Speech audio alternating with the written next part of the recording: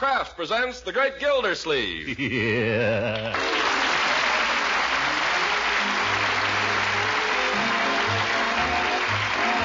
The Kraft Cheese Company, makers of Parquet margarine and a complete line of famous quality food products, presents Harold Perry as The Great Gildersleeve.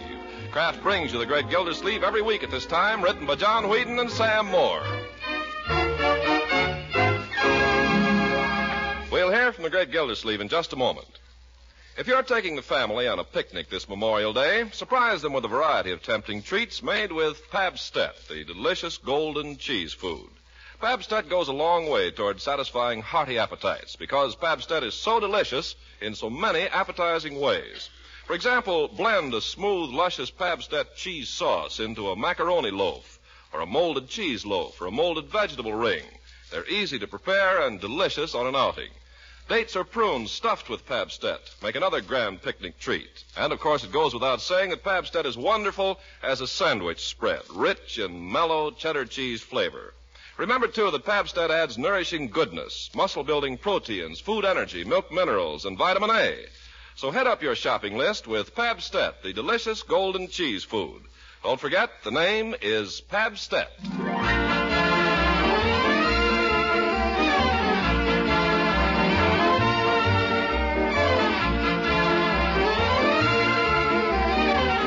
Now let's follow once more the ups and downs in the career of Throckmorton P. Gildersleeve. Last week he had one of his ups. At the annual outing given for the city employees, he stole the show with his fruity baritone and forced Mayor Terwilliger to retire in confusion. And today we find him still riding the crest of that wave as he strolls down Main Street with his campaign manager, Judge Hooker, about to enter Floyd Munson's barber shop. After you, Gildy. No, after you, Judge. I insist, after you. No, after you. Well, then. Well, make up your mind. I'll make up yours. All right, after me. Close the door, gents. You're letting in flies. Oh, hello, Floyd. How's business? How's the wife? That's fine. Hi, Commissioner. Thought it was about time you were coming around. Oh, I'm overdue, Floyd, overdue. But I haven't had time. Well, I haven't one for a real haircut today. Just a little trim. Okay, climb right up in the chair there. Hi, Judge. Good day, Floyd. Make yourself at home with the magazines there. It's a new Esquire that's worth looking at. I'm not interested in Esquire, Floyd. Where is it?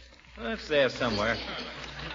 Don't miss the Varga girl. Brother, that girl telephones in the darndest positions.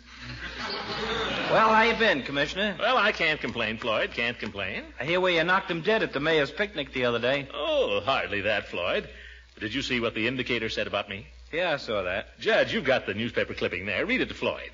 But I told you I read it. That's all right. Read it again, Judge. I like to hear it. Judge. Huh? What's that? Put down the Esquire and read us that clipping from the indicator again, will you? Oh, certainly. I got it right here. Read us the part about the ovation. This is from the indicator, Floyd. It's an editorial. I know. I read it.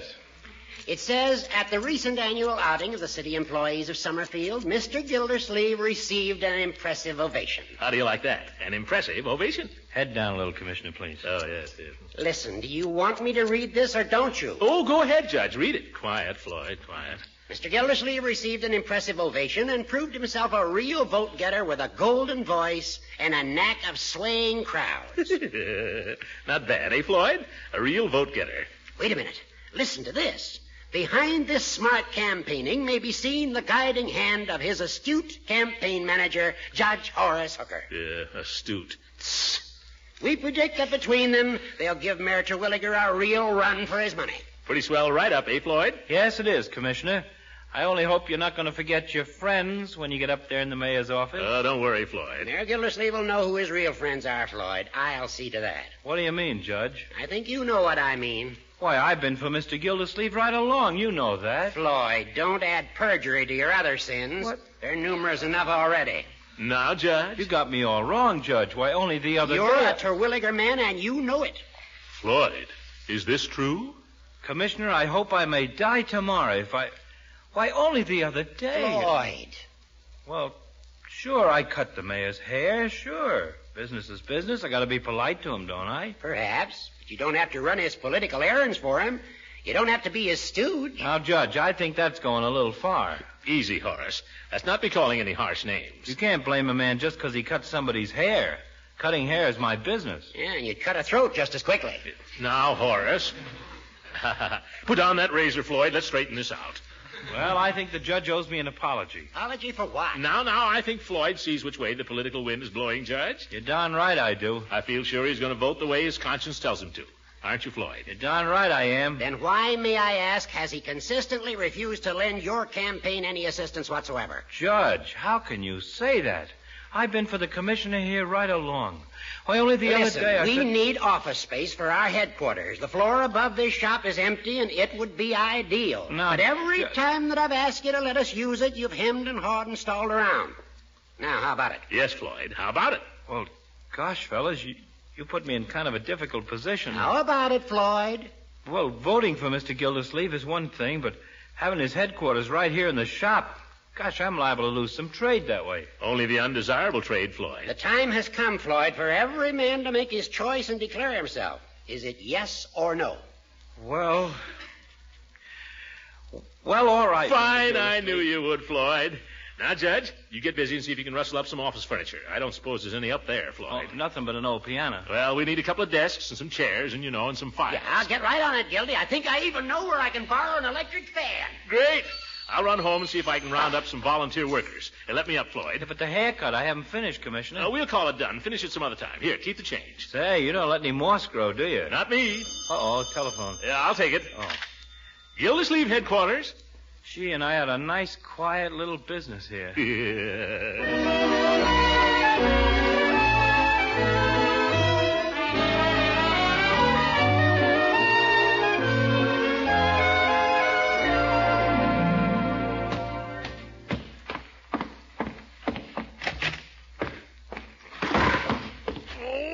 Who left that right inside the door? Is that you, Uncle Mort? Certainly it's me. Look at this hallway. Baseball gloves, comic books. It's lucky I didn't break my neck. Where's Leroy? He's up in his room. He's got his commando gang up there. Well, they better stay there. I've got some telephoning to do. Well, I won't bother you. I'm going to the movies. Oh, not this afternoon, my dear. I need your help. Oh, Uncle Mort. Yeah, where's Bertie? I need you both this afternoon. Oh, Bertie! Bertie! Oh, gosh, this always happens. You calling me, Mr. Gildersleeve? Yeah, Bertie? I thought I heard your golden voice. No, Bertie. That's what it said in the paper, Mr. Gildersleeve. Well, never mind that.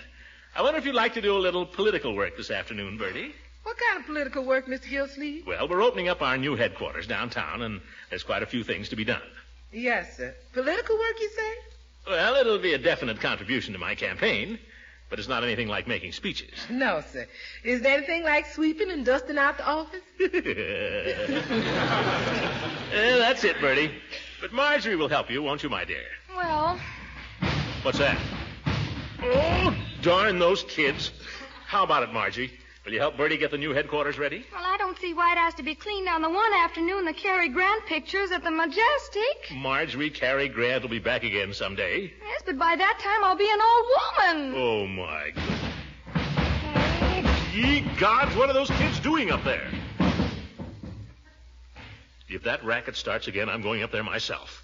And you, young lady, you're going to help me this afternoon. All right. Don't feel bad, honey. We all got to help your uncle. We all got to give up something. I'm going to have to give up doing the laundry this afternoon. Yes, there you are, my dear. Bertie gives up her laundry. You give up Cary Grant.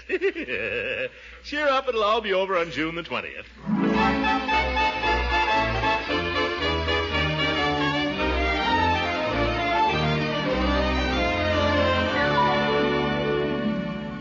Well, I get to use it because I'm head of the commandos. Well, the whole thing was my idea, so naturally I I get get first first shot. Oh, for corn's sake, the commandos will please come to order. What's that mean?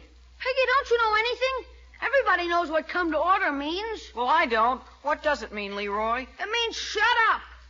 Now come to order. Well, I don't see why you always have to be the boss. Who said you were the boss anyway? Do we have to go all over that again? Come to order. Okay. I bet there's a catch to it. There's no catch, Whitey. Gosh, don't you understand? We gotta be systematic.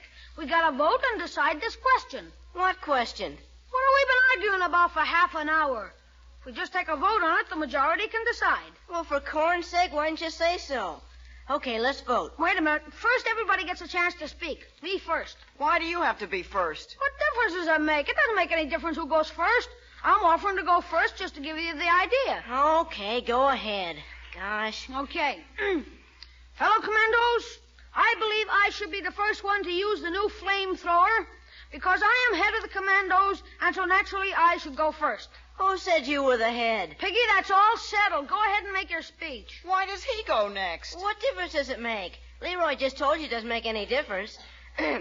Fellow commandos, I believe I should be the first to use the new flamethrower because it was my idea. I thought of the whole thing. I thank you. Very good, Piggy. Okay, Whitey, you're next. Well, I think I should get first shot because my father owns the blowtorch, and if I don't, I'll take it home. Hey, that's no fair! If you do that, you're a poor sport, Whitey. Besides, who thought of it in the first place? I don't care. Well, let's get this over with. Let's have the vote. Who do you vote for, Whitey? I vote for me. You're not supposed to vote for yourself, you dope. Who do you vote for, Pig? Me. Then I'll vote for myself, too. Only I forgot to tell you, in case of a tie, the chairman wins. Hey, that's no fair.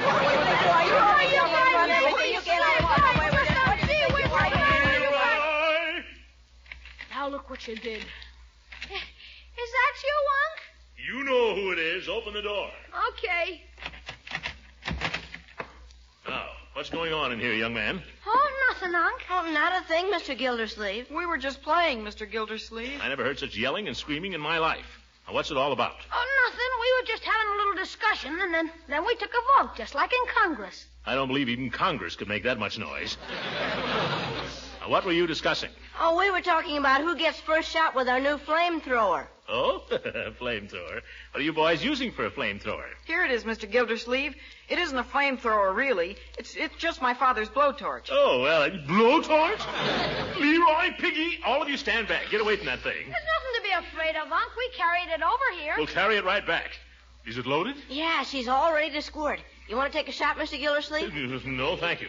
Now, I'll speak to whoever lets you have it. I can promise you that. Turn a bunch of kids loose with a red-hot blowtorch. Who told you could have it? Who let you have it?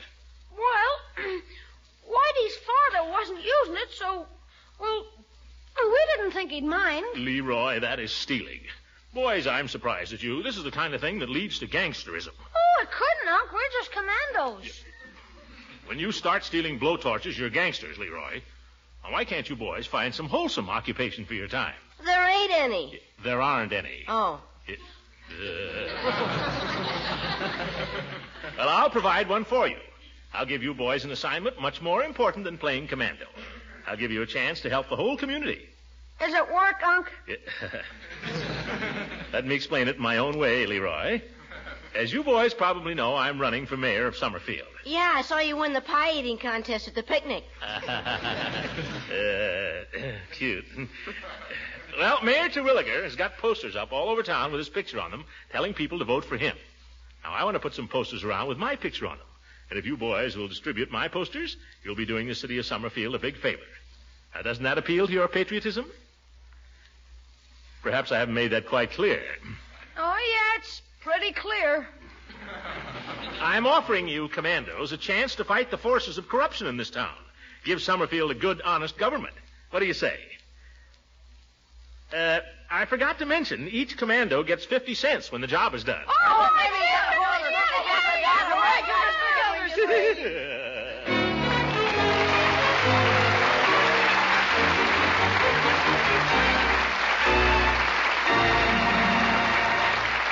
The great Gildersleeve will be with us again in just a few seconds. Of course, no one's wasting important leftovers these days. But do you know the trick of making leftovers not seem like leftovers at all? Well, it's easy with Pabstet, the delicious golden cheese food. First, you make a smooth, luscious cheese sauce with Pabstet and a little milk. And then pour this appetizing Pabstet cheese sauce over leftovers of meat, fish, vegetables, or rice, fixed any way you like. And presto, Pabstet has helped provide you with a brand new main dish, rich in mellow cheddar cheese flavor. You can serve Pabstet in a variety of other ways, too. Melted with macaroni for a tempting casserole dish, toasted in sandwiches, or sliced for serving with dessert. And remember, Pabstet is wholesome and nourishing, a real favorite with children. So watch your dealer's stocks, and whenever you can, buy Pabstet. Ask for the delicious golden cheese food of 100 uses, Pabstet.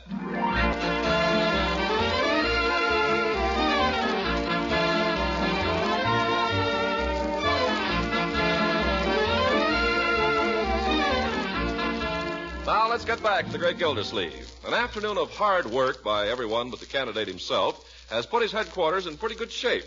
But there's just one difficulty. Nobody has come near the place. Gildersleeve, however, is leaving no stone unturned. He's keeping open in the evening, too.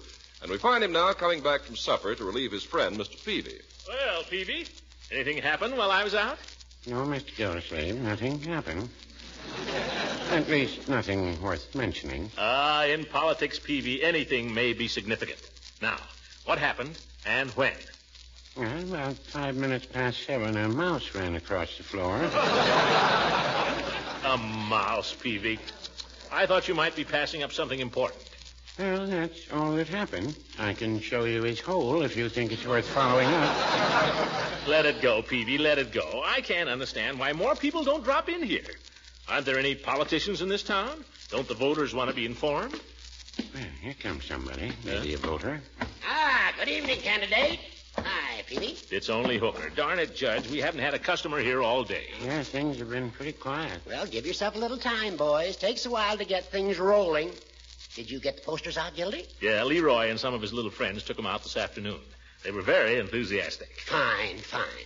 Oh, I had a call from Mrs. Pettibone at the Woman's Club. She wanted you to sing for them next week. I'm too busy to be going around singing, Judge. That's what I told her.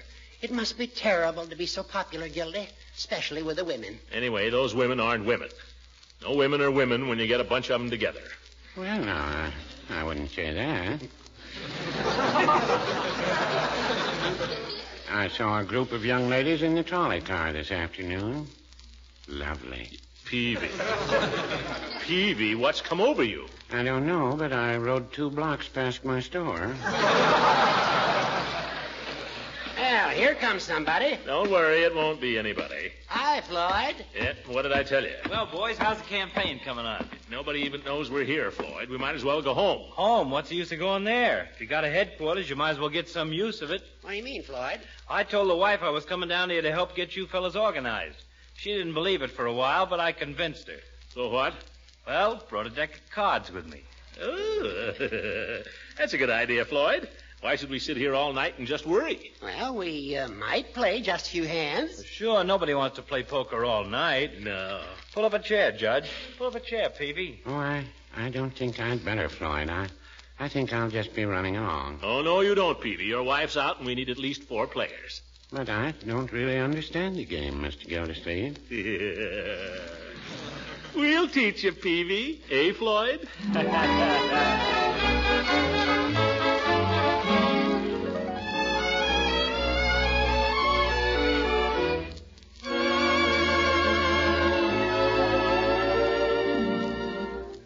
Well, I'll call. What do you got this time, Peavy?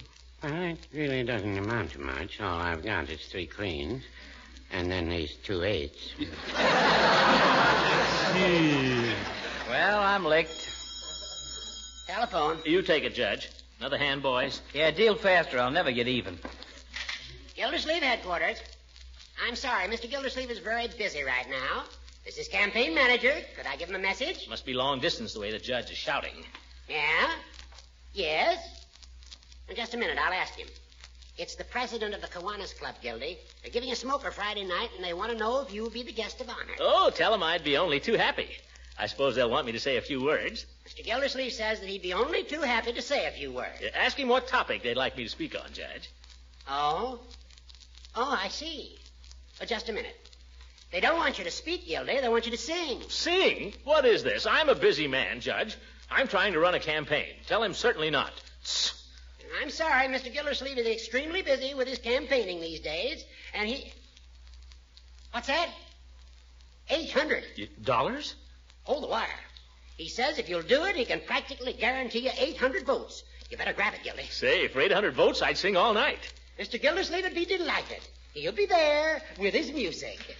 Well, what do you know about that? You're getting to be a regular thrush, Commissioner. Gildy, I've got it. I've got it. By golly, I've got it. You've got what? The old fox has done it again. The old goat. Look, now, how did Pappy O'Daniel get to be governor of Texas? Oh, Daniel? Ain't he the guy that used to sing Pass the Biscuits, Pappy? That's right. He toured the state with a band, and he sang his way right into office. There's the keynote of your campaign. By George, Horace, maybe you've stumbled onto something there. Stumbled my eye. Yeah, you know, all you need is a good campaign song, Commissioner. Look, like this one. Oh, brother. Floyd, where'd you get that piano? I don't know. It came with the joint. Yes. Now listen. All vote for Gildy, Gildy. Gildersleeve's a grand old name. No. I've got it. Oh, what a pal is Gildy. Oh, what a pal is Gildy. No, boys. That's no good. Wait a minute. Oh, here's one. Oh, Gildersleeve, sweet Gildersleeve. Oh, mayors come and mayors may go. Now what? We still have him, so do not grieve, but vote for him on June the 20th. Hey, fellas, this is kind of fun. Yeah, let's sing it again. Hey, Peavy, how's to run down the block and bring up a couple of bottles of Coca-Cola? What do you say? Huh? All right. Ready? Oh, Gildersleeve, sweet Gildersleeve.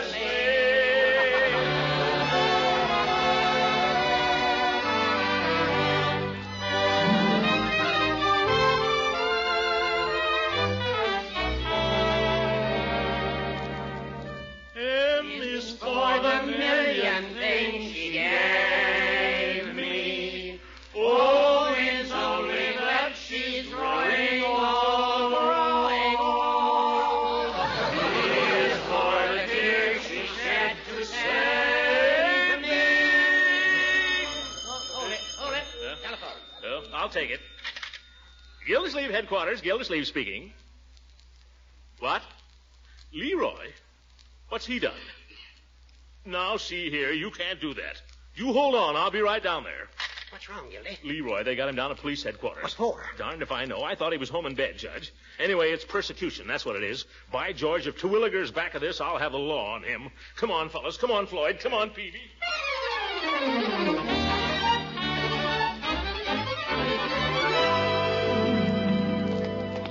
Yes, sir.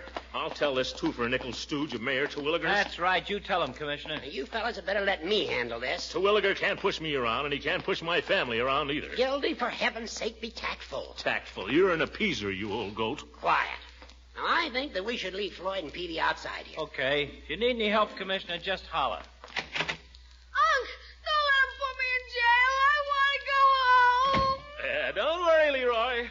Now, see here, Chief. I'm not going to stand for this. Gildy, please. You can't push me around just because Terwilliger is mayor. And if I... Now, wait a minute, Commissioner. Nobody's pushing anybody around yet. So let's not start anything, shall we? That's what I've been telling him, Chief. Shut up, Gildersleeve, and let me represent Leroy. Well, he's my nephew, and Shut up. Give me a cigar. Cigar? Here. Thank you. Have a cigar, Chief. Much obliged, Judge. Now, what's my young friend here charged with? Well, I haven't been able to figure out the law on it, Judge. It might be a 92A, and then on the other hand, it might be a 316. What have you been doing, Leroy? Nothing, Unc. Will you kindly let me handle this, Gildersleeves? Forget the law, Chief.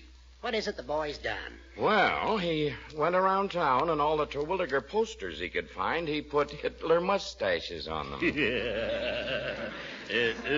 How could you do such a thing, Leroy? I was just trying to help you out, Unc.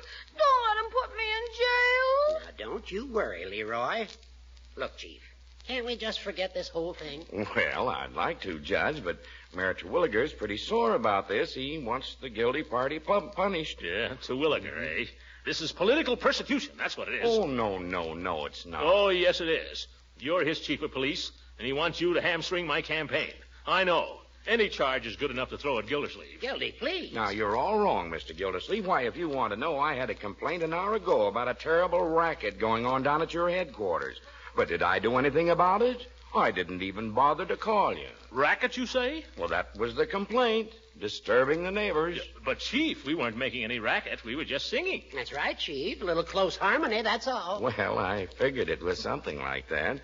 But you know how these nuts are. They call up all the time, always talking about some little thing. Yeah, I know. You were harmonizing, huh? Yes. Too bad we didn't have the chief there, Gildy. He sings a wonderful bass. He does? Yeah. Well, that's just what we needed. Well, I'm no Caruso. Well, the judge is no Lily Pons either. Why don't we just run through it once, Judge, while we've got the chief here? Go get the boys, Judge. Well, this is very irregular, but if, Floyd, Peavy, come in here. M is for the million things she gave me. Come on, Chief. O means only that she's growing old. Oh, you're great, Chief. T is for the tears she shed to save me. H is for her heart of purest gold, of purest gold. I don't want to stay in jail. Quiet, Leroy. E is for her eyes with love light shining. R is right, and right she'll always be, she'll always be. Take it, Peavy. Put them all together, they spell more. The word that means the world to me. The world to me.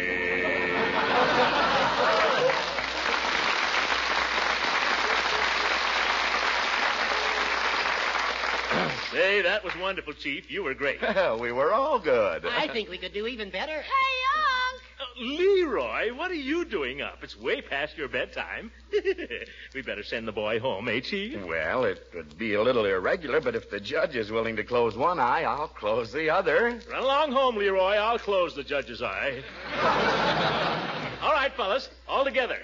M is for the million things she gave me. O means only that she's growing old, she's growing old.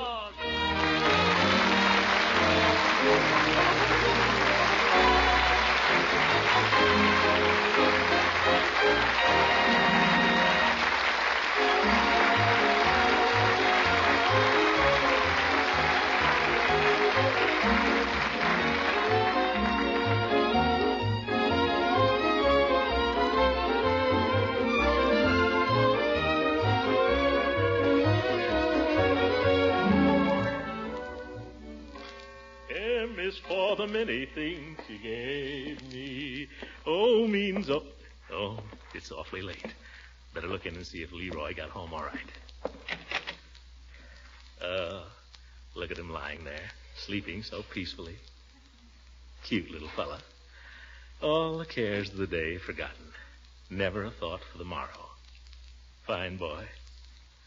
I holler at him a lot. But if you only knew, I love every hair on his cunning little head. Sweet dreams, Leroy. What a character. Oh, good night, everybody.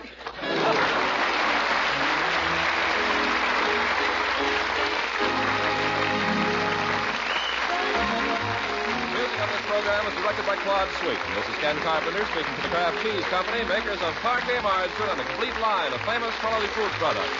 Kraft invites you to listen again next week for the further adventures of the great Gildersleeve.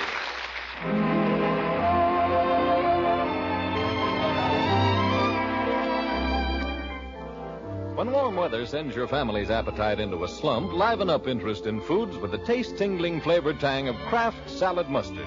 Yes, you can get Kraft quality in mustard, too, and this light golden, creamy, smooth salad mustard is spiced just right for most everyone's taste. You can serve Kraft Salad Mustard in dozens of appetite-rousing ways. Blended into tasty relishes and sandwich fillings, spread on sausage and cold meat cuts, or added to salad dressings for extra flavor zest. What's more, Kraft Salad Mustard is grand to use in cooking, blended into a golden sauce for hot-cooked vegetables, or added to a tempting cheese fondue or Welsh rabbit. Then there's another Kraft quality mustard you'll want to try, a sharper variety with horseradish added. Buy them both for variety. Kraft mustard with horseradish, and that popular favorite, tangy golden Kraft Salad Mustard. This is the National